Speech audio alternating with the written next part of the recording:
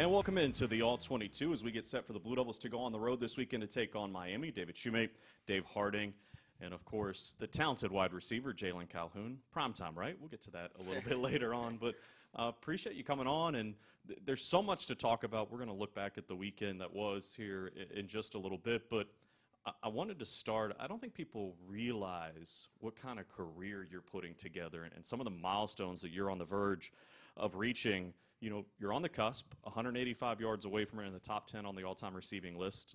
You got a chance to be just the 11th Duke receiver to have over 2,000 yards in your career. You've got like just shy of 1,900 right now. And 170 career receptions is 7th most all-time. You only need 20 to enter the top 5. Is it crazy to you to look at all these historical numbers and realize the career you're putting together? You know, it's crazy because this is my first time hearing about this. So, it's definitely cool to hear about, you know, and it just made me really want to go work harder. And really, I respect my game enough to, you know, where I put in enough work for me to reach these goals and different stuff like that. So very appreciative and just want to keep working. It does seem like this season in particular, you've emerged as a top receiving threat in the conference. And obviously those numbers help back it up and where you stack in terms of all-time numbers. But Coach Elko earlier in the week mentioned a conversation that he had with you going into the year where basically he wanted to feel out what your aspirations were. Was the NFL kind of in your sights? And he said based off of that conversation, he got a feeling that you were about to get to work and to really open things up. Did you feel a difference when Coach, after that conversation and having a sense of who the new coaching staff was going to be, that you had an opportunity to really ramp things up and to take a next step in your competition? Oh, yeah, most definitely. And the main word he used was consistency for me. And honestly, after that conversation, I just got focused. I locked in more and what I actually had to do to have all the intangibles of a receiver, of what the NFL teams want in a receiver.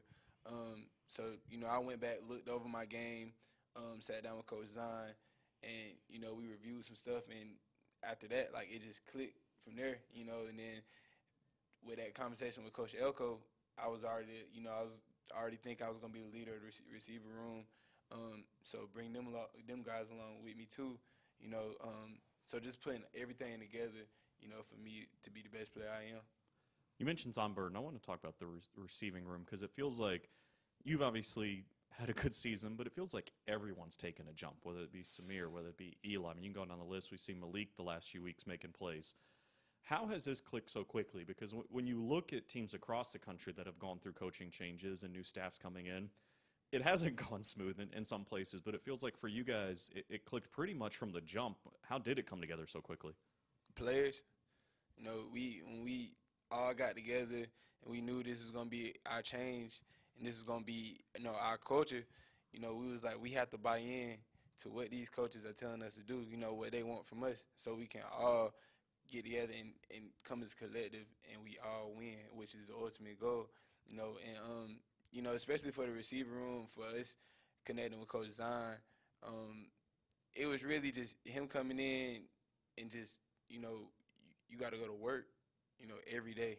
Every day you have to go to work, and you're not going to get better if you don't go to work. So in that room, we push each other. Each and every one of us, we push each other to be the best we can be. Every game we try to go out and be more physical than the other team. And we show that, you know, we own that, you know, and we say that every game, every practice, that we have to own it as a receiving corps. So I feel like that showed. When you say go to work, when I turn the tape on of you, I see you separating from defenders better this year than you have in the past. You know, that sticks out just when you look at our receiving corps as a whole doing that better. Is that a matter of running the route better? You just mentioned physicality. What goes into being able to create some of that separation down the field that, to a guy that never caught a pass, seems to be pretty critical in having success in the passing game?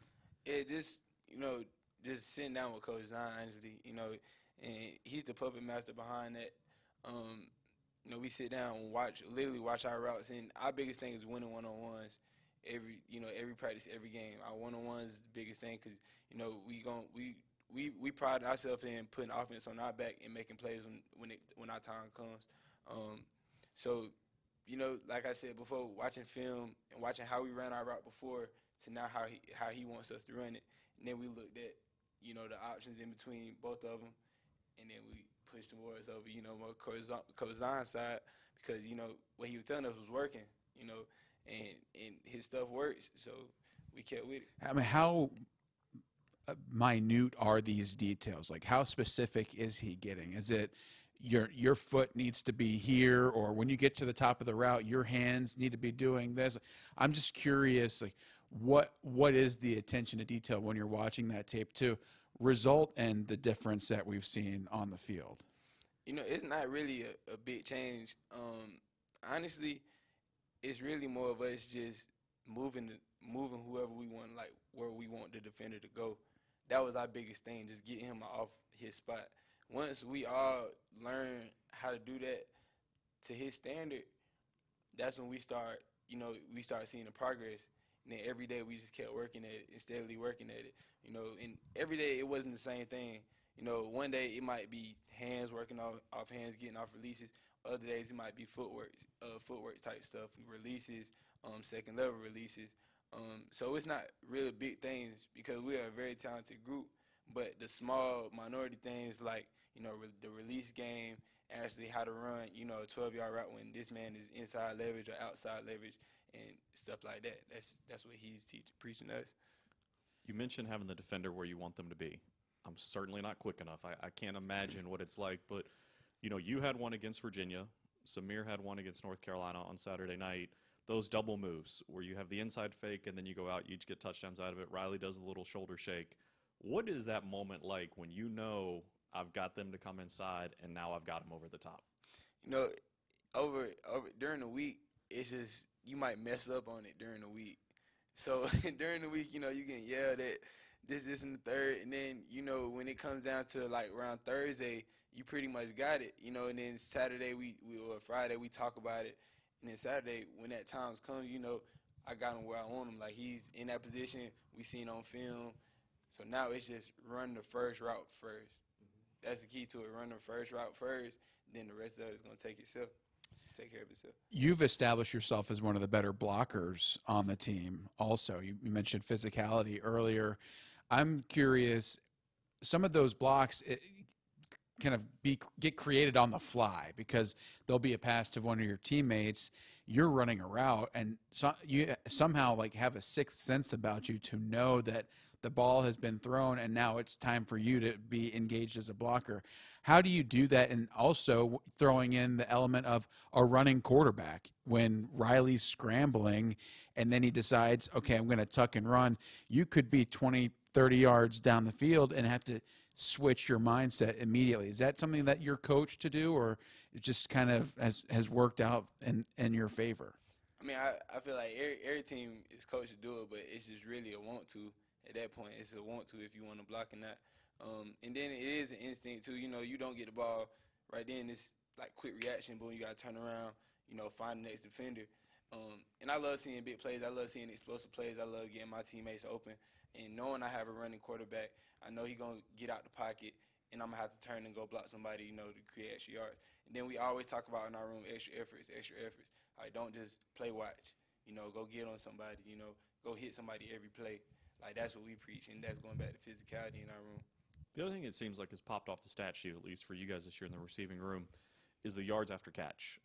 How much of that is plays you guys are making? How much of that is the ball that Riley's throwing, that he's leading you guys into space? Are you able to do that? Because it feels like that's been one of the bigger differences in the offense. You guys aren't just getting a 7-yard pass play or an 8-yard pass play. You're turning it into a 30-yard play. Yeah, definitely. Riley is definitely putting the ball in the right spot, and that plays a big part in that. But then after that, like, we just preach, it's God-given talent. Just go do what you go do when the ball is in your hands, and then we want to get as many yards as we can. So just run. Get greedy. Yes, sir. Well, the other thing I was curious is, like, the chemistry. Obviously, you were quarterback. We've talked about that before back in high school. We talk about route running and everything. I don't want to give away secrets and stuff like that, but you got a sophomore quarterback. You're a very experienced guy. You guys seem to have a knack, though, across the receiving room, but you in particular, when the initial play breaks down and it becomes just backyard football and you're trying to find a space for Riley to throw to, how does that work from a communication standpoint? Because it's not like you guys have known exactly, okay, well, if this all breaks down, I'm going to cut left and does that zag right? Like, how do you guys work that out when you're down the field just trying to make something happen when the play's broken down?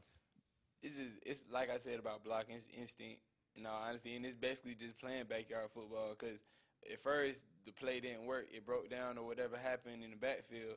Now we got to make a play for our quarterback and get open for him, because it might be a defender running to him, and then we on that same sideline. We got to come back to the ball some way, somehow, however. So, yeah, we preach that, and then, like I said, it's just instinct.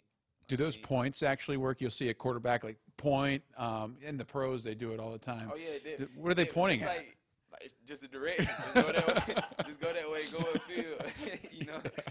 And we might be going that way, but then you might feel the defender like around you. So sometimes you might have to go upfield. Sometimes you might go down across the field. So him pointing actually helps too. But then again, it's also feeling where your defender is at too. This group seems to be selfless. Sometimes in a wide receiver room, you get the diva, the guy that wants to be the guy and gets upset if he's not. When it comes to the route combinations, it seems like there are designed routes to take attention from a defense to get somebody else open. David was talking about those double move looks, but I've seen you run routes underneath, kind of clearing out defenders, making it difficult for them to work over the top for another one of your teammates in some of these crossing patterns. Are those routes where you've predetermined you're not getting the ball, you're trying to take somebody's eyes, take a defender's eyes, or does it just kind of work out as the play is developing? Every route you could possibly get the ball. Yeah. You can never know, what happened during the play. So just run your route full speed every play. But sometimes, certain plays that are called in the game, you're probably not going to get the ball. Like, you might have like a dummy fly route, but you got to run that to full speed to go get another teammate open, and that's just going back to the selflessness. Yeah, I've seen the effort. You talk about the blocking is kind of a want-to thing. Right. That effort has shown up on tape to me when you know you're not getting the ball, but you're still running that fly route and it's pulling a safety over just enough to open up the middle of the field. That want-to is there. It's pretty cool. Right. Feels like everyone we've talked to has brought up David Feely, and Coach Elko's talked about this throughout the season. Normally when you think about physicality, you think about defense, right? But it feels like offensively you guys have decided physicality is going to be your identity on offense. Yes, sir. When did that happen? When did that come together? Because you guys are kind of imposing your will. I mean, you look this past weekend, almost 300 yards rushing. 10 months ago in January when we first met Coach Elko and Coach Feely, that's where everything started. Our culture, our physicality, what we wanted to do and where we wanted this team to go all started 10 months ago. Started in the weight room, and we knew we had to get stronger, we had to get bigger, we had to get faster. We knew that. So when we bought into Coach Feely's system, that just and we see the progress in it over spring and then in the camp and then now into the season. We're so bought in now that like we know we can do this and we know we're going to be more physical than the other team. It was clear the team was hungry for that extra work that Coach Feely put in. Past the midway point of the season now, looking at the rest of the season that is yet to be played, how hungry is this group? And some people have said, oh, it's great to see Duke out there fighting. They got an ACC win, kept it close against North Carolina. I get the sense that that's not something you guys are satisfied with. Can you give us an idea of the tone in the locker room or the feel as you're moving into the latter part of the year? Oh, yeah, it's one word that just came into mind when you said that, and that's starving. We're starving. Yeah, not hungry, starving. No, yeah, we're starving. Like we want to go get it. We are going to go get it. This team is not going to quit. And like I said, each week we're going to keep chopping wood. That's what we preach, and we're going to keep doing that. Love it. All right. Well, We're going to get to the highly rated portion of the program here in a second. We'll play the password game. This is where Dave starts to get nervous. This is where I'm looking for the door. Before we get to that, do want to get through some rapid fire stuff with you, and I'm going to date myself. We were talking about this before we got on. First question is, what's the best game day fit? Do I even have that right? Is that the best way to describe it? For sure. I mean, you could say drip too, but I give you fit. What did you Shoot, call man, it? I'm back in shocked the you day? even knew what fit. Way back in 2013, I- what did you call it? Yeah, exactly. In my day, it was, I don't even know, garb, outfit. I mean, I'm not going to lie. I saw you down on the field before the game against Carolina. It was pretty sweet. So I don't know if you want to nominate yourself, but who would you say has the best game day fit? Because you guys got those Blazers now. You know, I would nominate myself. Okay, that's fine. I'm not gonna do that. Oh, wow. Talk But, about I selflessness. probably, I seen Vincent, VJ Anthony. I seen him with, I want to say it was Virginia game maybe. He had like a Cam Newton swag to him, like that I've never seen before, like that, like from a college player, you know, like with the like. Yeah, the hat? Yeah, he had on. With the feather in it or something? Like the hat was red, like up underneath. You know, we blue, so So I was good. like, it was different. It was just a different fit I'd never seen before. So it was real unique for him. So I get that him best fit. Cam Newton had like the squirrel tail or something also, like hanging off the side. Yeah, He always had the accessories. Yeah, everything. Yes. So that's VJ. That's what it was. You've got some drip on right now. The J5, is this your brand? What is Yes, it? sir. Yes, sir. Yeah. This is my brand. J5 Rockstar Collection by Dope Athletes. So Pretty Yes, cool. Yeah, a little NIL opportunity, yes, I'm sir, assuming. yes, sir. Sweet. Very cool. How'd you get the nickname Prime Time? You know, my homeboys in school was calling me, like, they always thought I was a playmaker and different stuff. My favorite player was Deion Sanders. So it just all fit together. So when I made my Twitter for the first time, Primetime Jalen was that. And I stuck with it. Cool. We might have kind of jumped the gun here because you talk about the NIL opportunity. Obviously, you're involved in that. If you're not doing football or schoolwork or stuff like that, what's your hobbies? Obviously, you're kind of an entrepreneur a little bit. Love making money for sure. Love making Favorite money. color, right? Right. Yeah. Green. Yes, sir. Yes, sir. But honestly, I play the game. I play video games a lot. And yes, I'm the best gamer on the team. Hold Best on, we're gamer. He jumping just the said gun. that. Wow. Yeah, we are getting ahead of ourselves. What about when it comes to playing in a game? Would you rather the weather be hot or cold? It'll be Hot. humid this weekend. Hot for sure. Hot. All right. I'm from South Crank the Carolina. heat. I'm Yeah. from South Carolina. It's hot. Well, now we have jumped ahead. So you've established you're the best gamer on the team. I would be curious who's your most stiff competition, but also what is your favorite video game right now? Comp. I'm trying to think who's beat me on the team. The second question, Madden. Madden is my favorite game. Comp. I love how we had humility. There's really with no the game day competition. fit, but when it came to the video games, it's like, you know, I gotta tell you that one. I have to, He has his limits. you know.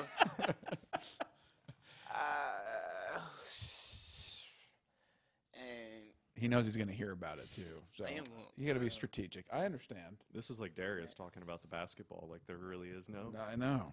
It's okay. You can say nobody.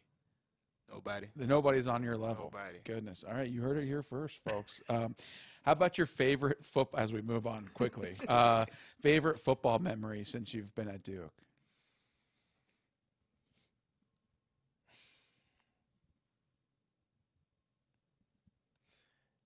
Honestly, my favorite memory was probably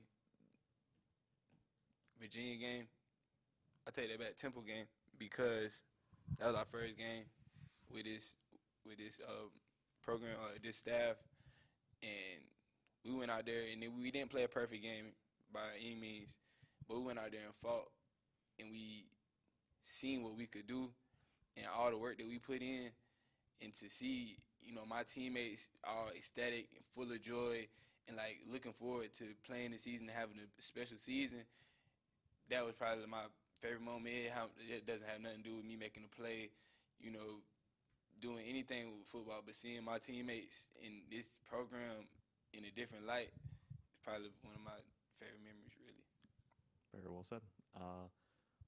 We're going on the road this weekend. Duke is going to be at Miami. I think for you, this will be the second time you played in an NFL venue because of the game against Alabama down in Atlanta early on in your career. But So that'd be a piece of it too. Playing at NFL venue is always kind of cool. But for you, what's your favorite part of going on the road with Duke football? Definitely flying. You know, I don't really fly much, so. Do you have a go-to snack basket play? Say it again. Do you have a go-to thing in the snack basket? That's what we worry about. go-to? In the back. Yeah, the snack basket game is elevated this year. I don't know if you've Definitely. noticed. Yeah, you Haribo got gummy the. I bears. knew you. Yes, sir. Yes, sir. Yeah. Yes, sir. Oh, you better be lucky that the snack baskets come from the front to the back, because David Shoemate would wipe it out. I do. So if y'all don't get none, just come holler at me. We'll I come got find some. you. I Yeah, got y'all. yeah. Oh, you be careful, because you have an angry David Shoemate coming for you. What about your favorite part of Duke's campus? Favorite place to go? Would it be wrong to say Wallace Wade? I don't think so. No, that's a right answer. Great answer. Yeah. Wallace Wade, for sure. Coach Feely might be upset it's not the weight room, but Well, when you're rolling in the stadium on game day, good pivot. What's on the pregame playlist? A lot is on the pregame playlist. My go-to song is probably Finito by Chief Keef or Love Sosa by Chief Keef. One of those two. It's just a song like one of them beats that like just come in, just like, yeah. and it just gets you hyped from the start. Like you like, all right, I'm ready to go. I'm in that mode. Yeah, you know? it's kind of got that South Florida vibe You know? too. Yeah, I know what you mean. Finally, best touchdown celebration on the team. Who's got it?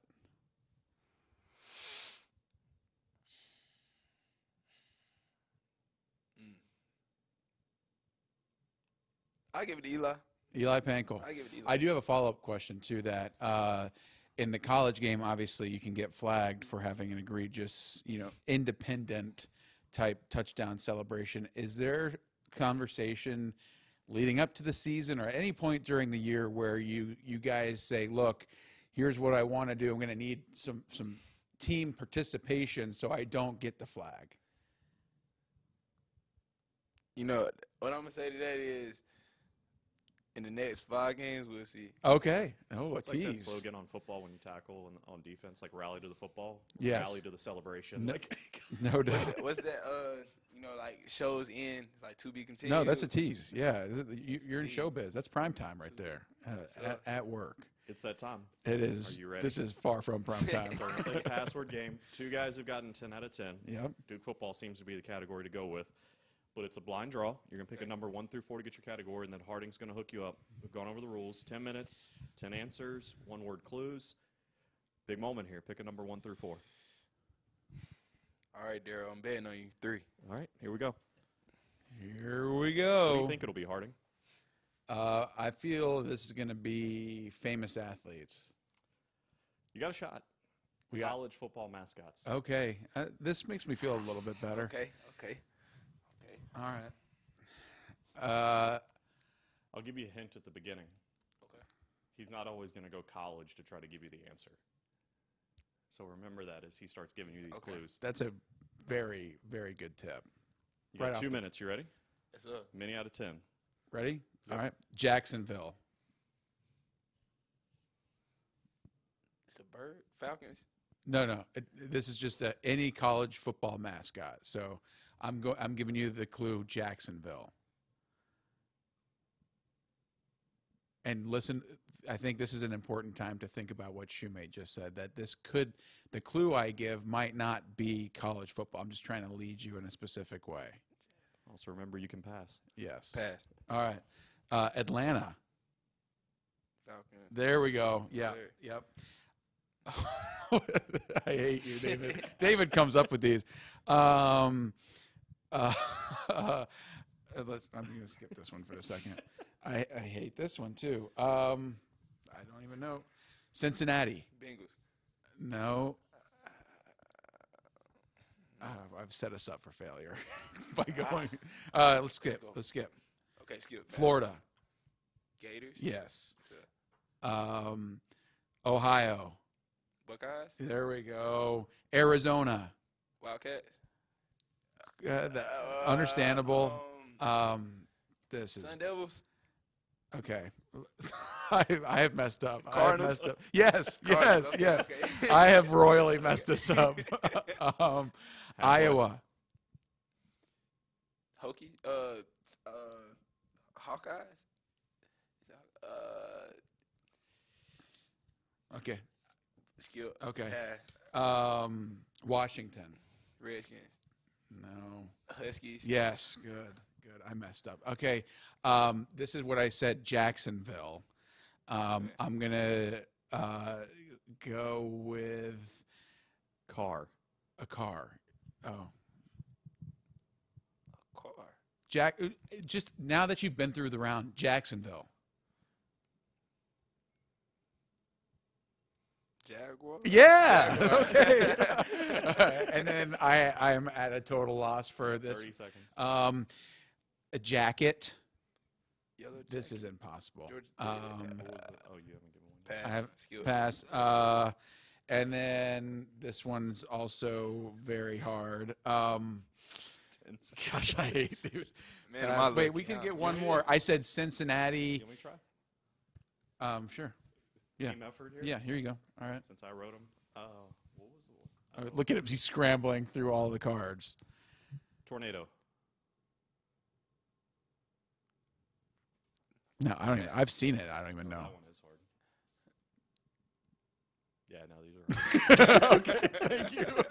You got 6, though. You did a good job. Hey, well done. Well done. Oh, You see what I was 50%. going? I was like Jacksonville, like Jaguars was the word, but like who in college are the Jaguars? It's got to. I don't South Alabama. see, but I knew, and I actually knew that. yeah. I knew that, but okay. What'd you have in there? You had the Akron Zips. Zips. I should have said Akron, but would you have known Zips? Which one? I wouldn't know. Zips. I know where Akron is. Blue So Raiders. that's on you. That's what Yeah, you just I said. should have done that. Yeah, I don't know Blue This, Raiders. nah, that's not Middle Tennessee. is it? Yeah, it is. Uh, Middle Tennessee? Tennessee State. Murfreesboro. That's a lot of words. Murfreesboro would have been the go-to. Cincinnati Bearcats was I'm one, in NFL. but I messed you because you went Bengals, Okay, yeah. and so because we kind of got on that weird in between, and then I said Iowa. It's the Cyclones trying to get you to Trying pick the go next Iowa one. State. Iowa State. Yeah.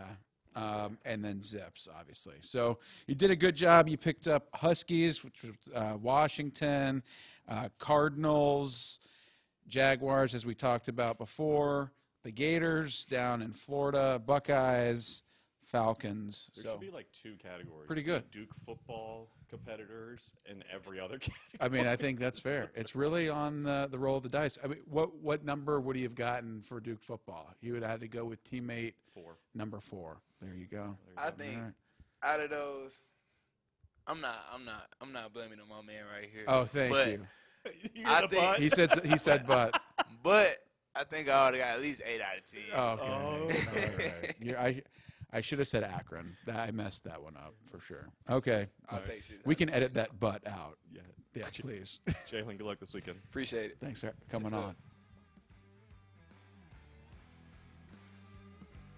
Welcome back in. Our crew together, David Shoemate, Dave Harding, and John Roth. As we look ahead to the game against Miami, we're going to talk about last week a little bit as well. But, guys, I want to start with the man we just heard from, Jalen Calhoun. And, you know, he's not one of the captains on this team, but he's clearly a leader, particularly in the receiving room. And if you want to look at why this team is so much better than they were a year ago, you got to start with the leaders, at least for me. And, John, to hear him talk and talk about how he's mentor guys and the science of the game. And, you know, when we asked him what the best moment would be, I thought for sure it was going to be the throw at Virginia Tech on the option pass to Jackson. But, no, it was getting this program back where it needed to be. Just a fascinating conversation. I keep thinking back to his first touchdown. I think it was against North Carolina A&T his freshman year when the guy grabbed his helmet as he was going in the middle of the field. And he had to shake loose of the guy grabbing his helmet and got in the end zone, and he had a great little celebration. And he's been, to me, a very lively guy the whole time he's been here, now in his 4th year.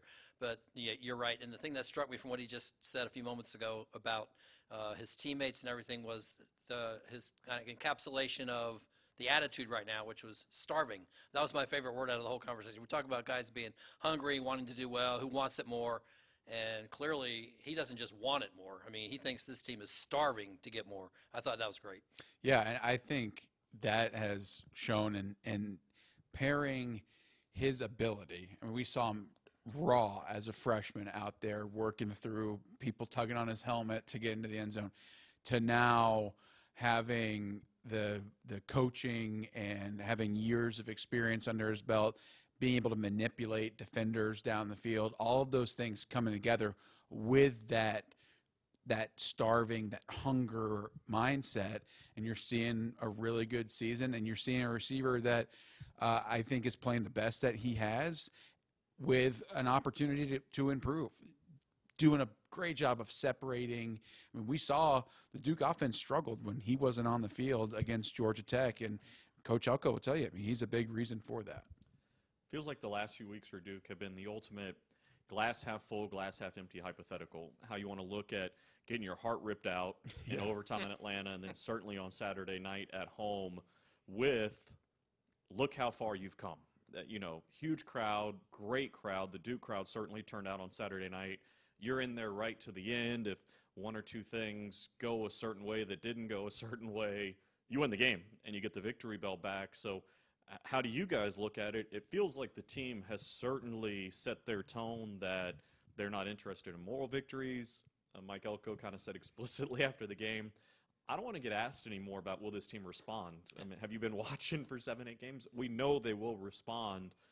But, Dave, you've been in those positions. It is an emotional hurdle to get over these things, but it seems like they're doing it.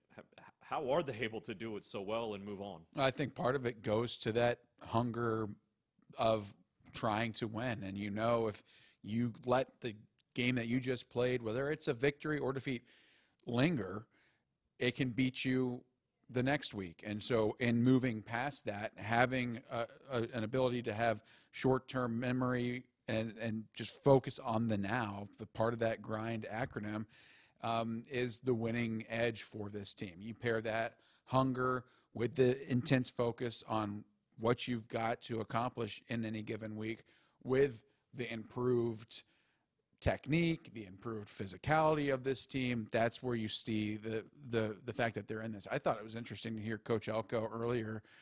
You talk about that glass half full.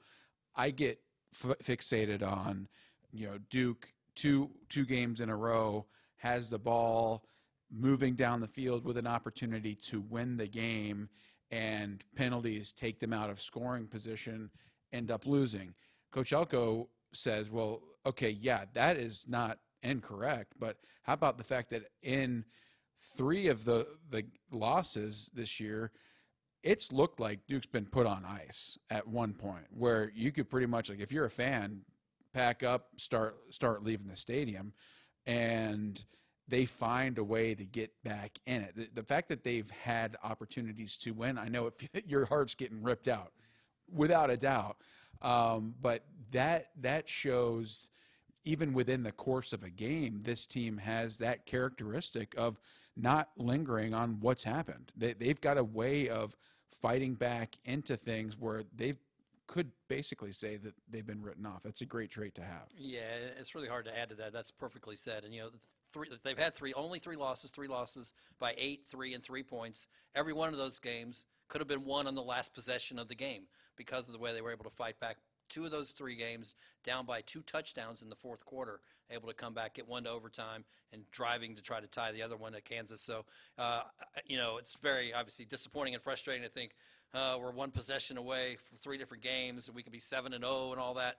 But I think to me, it's positive. I think the glass is half full when you just see the fight that went into all that, and to know that this is a team that now relishes being in a battle in the fourth quarter. When the last couple of years, a lot of the fourth quarters against ACC teams, everybody's been ready to go. And this team is not ready to go when the fourth quarter comes around. They're ready to go play more. Well, and to add to that, I remember being part of teams in 2011 where we were good. We knew we were talented. We were fighting arguably the best 3-9 team in right. college football, right? And learning what to do in those critical moments. So you've got the fight, you've got the talent that's building, the mindset, all of those things are right. There does get to be a point of execution. And Coach Elko talked about that with the media earlier in the week of, okay, like now that we're in those gotta have it scenarios, how do we clean up our execution without feeling like we've got to do too much to where you can finish on those. That's when you really can capitalize on the traits that you've got, the never say die type mentality, is when you're in those late game things. And often as a player, that's not something you know to do until you've experienced it, and it's part of your culture. And quite frankly, Duke was losing games by such a large margin. They weren't in those scenarios in the previous years.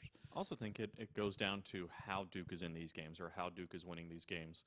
It's been a little while since we've seen Duke, particularly on the offensive side of the football, bullying people at the line of scrimmage. I mean, all the conversation coming into the game this past weekend was about, okay, the North Carolina defense hasn't been very good, but they've committed to stopping the run. They did it against Virginia Tech. They did it against Miami. That's what they're going to take away. 297 yards later, the Blue Devils were doing whatever they wanted to in the run game, saying, we're going to do us whatever you're going to try to do defensively. Well, and part of that is the strength of their defense is along the defensive line. I thought for sure when you watch the tape, like this is where they're really solid. And despite that fact, Duke is imposing their will along the line of scrimmage. Arguably the biggest test of the year against Miami coming up, but certainly a beautiful sight to see. And not just the rushing. When you look at the way they're protecting Riley Leonard and giving him time, I thought on Saturday against North Carolina, that was not a major issue at all because he was able to stand back in the pocket. Sometimes I want him to get flushed because of what he does, but overall, really good work. I mean, averaging 200 yards plus a game yards rushing, that's pretty solid football. That's winning football, averaging over 5 yards a carry. Your quarterback coming up with 100-yard rushing games. I mean, they've been doing a lot in the rushing game. And obviously it wasn't just the North Carolina game, but I think to me the best part about the North Carolina game and the running aspect of it was that it enabled them to dominate the clock. I mean, they had possession for over 35 minutes in that game, and it's something they wanted to do to keep North Carolina's high-profile offense off the field, and they were able to do that because they were able to run the ball so well. So it not only it shows their physicality, but it's, to me, a key point in being able to execute the game plan that you want to execute. And it dovetails, I should say, into the game this weekend. And you're talking about this, Dave. You look at Miami in the defensive line and what they've done to teams. 41 tackles for loss, or 42, I think it is. 21 sacks. They get after people up front. They had lost 3 in a row before they went to Blacksburg. The final score somewhat deceiving, 20-14, because it was 20-0 going into the fourth quarter, and Virginia Tech could do nothing offensively against this Miami defense. They are big, they're strong, they're physical, they're athletic. As you would expect from a Miami team, it is going to be an awfully big challenge this weekend. How many times have we heard this about Miami? I mean, go back to the game, Deion Jackson, opening play of the game, rips a touchdown down there. That defense coming in was, I think, like leading the nation, or at least top 5 in TFLs. This is what Miami is. That they are a stout defensive program. They've always got, I used to call them war daddies along the defensive line, just big guys that can move and can beat you with power and speed. And that's just kind of their MO. And for Duke, you now expect that. You know that going into it. A big part of it is having some versatility in the run game. And I was going to expand on your point, John. I think Duke is averaging and hitting all these different statistics from a rushing standpoint, and it's not just with the same play over and over or one or two varieties of the run game. You see teams, they get to be really fixated on the inside zone run, or this is a team that wants to stretch you out sideline to sideline. Duke does it all. They've got the pin and pull, they've got power, counter, all these different running schemes and blocking techniques that they can use at their advantage. I think if the coaches were on this podcast, they'd tell you they were a little late to adjust to some of North Carolina's halftime adjustments out of the locker room. But when you saw one or two drives get them a chance to see what North Carolina had done, they had an answer in the playbook, and they started to attack the outside a little bit more, some more pull plays, and that's where you saw the running backs getting an opportunity to have some vision, to make a cut. And so on Saturday against Miami, that is going to be important, and seeing how is Miami attacking, using their spacing, using what they try to do and getting up the field against them, because there are schematic things that you can do. And it's really important getting any one of these backs that the Blue Devils have. Now they've got 4 different players with over 250 yards rushing, and that's without breaking into Terry Moore and some of these younger backs that have been called on. Give them an opportunity to make one cut. That's all you need. The penetration kills a run play. You just need enough, though, to where they can have vision, one-way cut back. We saw that against North Carolina on Saturday night numerous times. Clogged up inside because the defense did what they were supposed to do, bounce it out to the outside, and you've got an opportunity to run. It has been pretty impressive that they have done it with 4 different running backs back there. Jalen Coleman, leading rusher after the first couple games, hasn't even played the last 2 games, and he's listed as day-to-day for this week. I hope he's going to be able to play against Miami. Don't know that, but they've been able to do it without him, who is pretty fast and pretty physical, kind of got the combination of both, without him even being in there the last 2 games. And Jaquez Moore steps up, and he's got a lightning-quick first step as he tries to make some of those cuts you're talking about. So different guys have been able to do it. It's not just relying on one running back or one type of play that you're talking about. Yeah, I think bottling up, that's what Deion Jackson capitalized on in that big run. Ended up being that. I mean, that changed the game. That Blue Devils win that one because of that play. And the defense is all condensed because they are creating havoc. It's about giving the backs an opportunity to use their vision and to break away. You mentioned the injury to Jalen Coleman. See if he can get back this weekend. For Miami, injuries have been a huge part of the storyline for them. Even the game against Virginia Tech, I think Mallory went out with an injury, the talented tight end. They think they're going to have him back, but who knows? A bunch of other guys kind of on the mend. For Mario Cristobal in his first season, we mentioned the 3-game losing streak. It's kind of been an interesting adjustment for Tyler Van Dyke with this new coaching staff. The quarterback that was so good last year in the second half of the season really struggled out of the chute, in particular that game against Middle Tennessee State where he ultimately got pulled. They come out of the open date, and he's back. I mean, nearly 500 yards passing against North Carolina. Another big day against Virginia Tech. We mentioned he loves the tight end in the passing game. But, John, here's a guy. This is one of the few times this year Duke is going to face a quarterback who isn't a huge running quarterback. He doesn't need to, though. He can throw it all over the place. True. Second week in a row with facing, though, probably the 2 best passing teams in the ACC after North Carolina and now Miami as well. 847 yards for Van Dyke the last 2 weeks, just in 2 weeks with 5 touchdowns. And they've just thrown the ball all over the place. They've thrown over 100 passes in those 2 games. They've only run it like 40 times or 50 times. So 2-to-1 is your pass-to-run ratio, and so I think the Duke defense certainly has to be prepared for that. But it's going to be, I think, they're going to try to go with the big air show, and it's up to the Duke secondary to handle that as well as the pressure they try to get on him. Yeah, I think pressure is a big thing. There are opportunities, plain simple, along the line of scrimmage for Duke to get some people into the backfield. I think the Blue Devils had a really nice blend on Saturday against North Carolina with bringing pressure from some unexpected places, overloading one side of the line of scrimmage.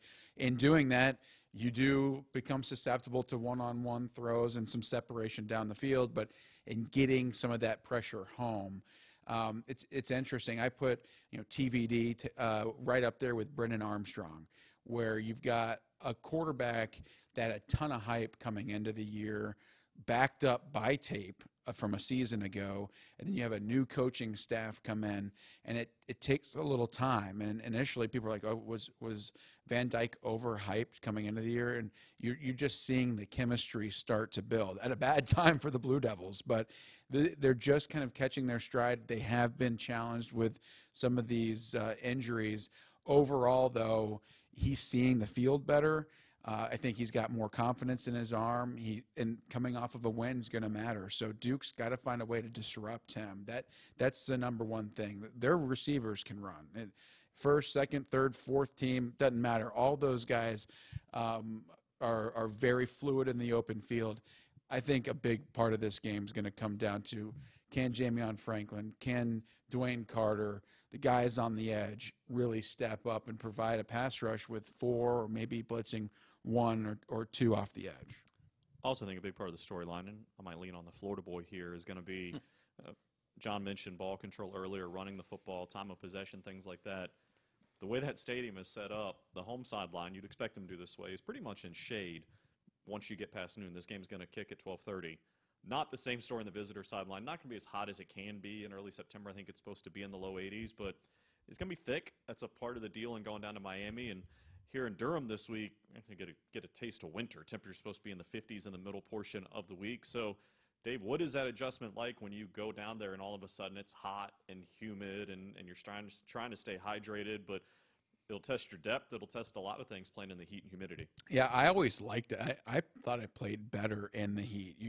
You feel more warmed up. You feel like your body is more mobile. I remember trying to get warmed up to play up at Virginia Tech, and like my knees wouldn't move appropriately. And going down to Florida, maybe it's because I'm from down there, just felt like more like what you practice all summer in. And I think from a conditioning standpoint, there's nothing to give me concern about where this Duke team is going to be, regardless of what the temperature is. I think they've done a fantastic job of putting the work in and maintaining that work where the weather probably won't make a factor. You got to stay on top of it, but I don't see that being a big deal in the game. First time being back in that stadium in a while since that Deion Jackson game, because of that 1 year with the pandemic. Duke didn't go down there. Miami's played in Durham 3 years in a row. Now the Blue Devils go back there. They've already had a Super Bowl and a college football national championship game at that stadium since Duke's been there last. So it'd be exciting to go back there just to be in the pro stadium and see how things go in Miami in that whole atmosphere against this really athletic Miami team. I thought the playing surface down there outside of what you get on Brooks Field is the best in the conference, just because it's the way it should be. It's grass. It's cut nice and tight. You don't have to worry about the rye, and the field is really flat. It's a good place to play, and I think this is a great opportunity, a huge challenge. But when you look at the strengths of both of these teams, you've got a very strong defense in Miami going against an offense in the Blue Devils. We've talked about their rushing attack and just the play of Riley Leonard all together that is executing at a high level. So kind of a clash of the strengths and what's going to happen. I think Duke's hunger is going to be a big difference in the game and whether they're coming out with a victory or not. You mentioned the playing surface. I remember it held up well last time, but also remember there's no rain in the forecast for Saturday, but I'm pretty sure when Duke played there last time, there wasn't any rain in the forecast, and it ended up being a monsoon. Yeah, pack a raincoat. Believe me, I remember that. I remember that very well. Yeah. But We it were should dry. That's very comfortable in the booth. Sorry, John. It was fine. It was crazy. It was like looking on the radar where just one cloud sitting on top of the stadium. It opened up. Got to do what you got to do. I just remember Ben Humphries jumping through all those puddles, though, to come up with those fumbles that helped Duke win that game. It was an unbelievable win for Duke that time and an unbelievable weather setting. Yeah. See if they can make it 2 in a row at Miami. 12:30 kickoff this weekend. We'll see you down there. Our coverage on the radio will get underway at 11:30. Thanks, fellas. Thank you. Thanks. We'll talk to you guys next week.